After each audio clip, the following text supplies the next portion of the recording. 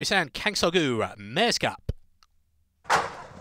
And away, racing in this listed juvenile event, winner's rookie, the slowest out, along with Wiederhan Yaksok. Winner clear, the hot favourite has gotten easily to the lead. Yongbi Peiwan going with up on the outside, followed by Queen Race, the debut maker, just slotting in behind those. Then came BK Dream, Oasis Red is wider to the outside, followed then by 90 Plus.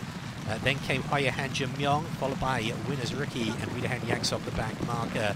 So moving up towards halfway, winner clear it is, out in front. Leads by less than half a length though, over Yongbi Peiwan in second, with 2.5 lengths back to Queen Race in third.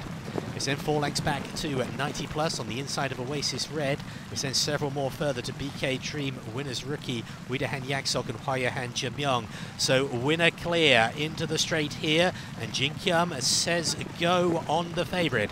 Opens up a lead with 300 left to go, about 4 to 5 lengths now on Yongbi Peiwan. 90 Plus is running on behind, as is Queen Race, also Oasis Red yet to get into things, but winner clear. A couple of reminders, keeping this one honest. We've got a potentially very good one on our hands here. Winner clear. Easy winner of the Busan Kangsogu Mares Cup. In second was 90 Plus, and third was Yongbi Peiwan.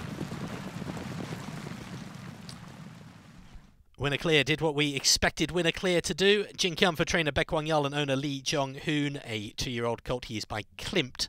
He was imported in utero. We won't be seeing him in the classics next year.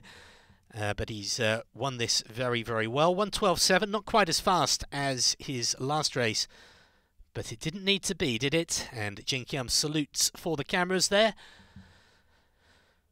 10 lengths, maybe 12. 90 Plus second. Yongbi Peiwan third.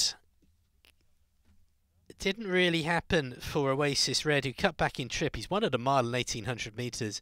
Didn't happen for him today.